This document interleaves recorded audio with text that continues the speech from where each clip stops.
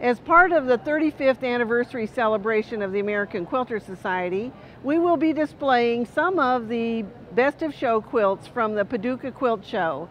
All of these quilts are from the collection of the National Quilt Museum located there in Paducah.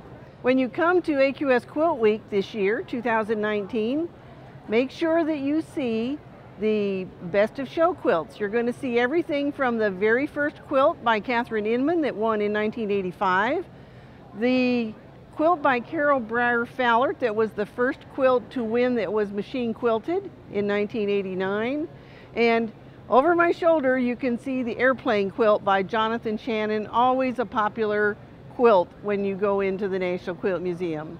So make sure you come to AQS Quilt Week this year in 2019, and we're going to have these best of show quilts for you to see.